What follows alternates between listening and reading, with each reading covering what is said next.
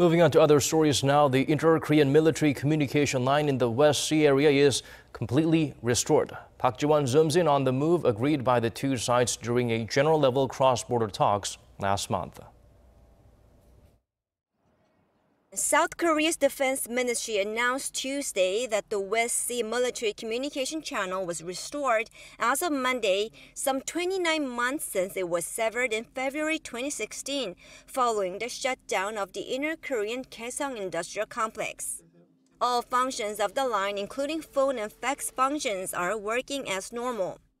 The Defense Ministry said the restoration would contribute to the easing of inner Korean tensions on the border and build trust between South and North. During last month's general-level inter-Korean military talks, the two Koreas agreed to reconnect the military communication line on the peninsula, and South Korea provided the North with the necessary equipment for the communication line's restoration following procedures set during the working-level inter-Korean military talks that were held towards the end of last month.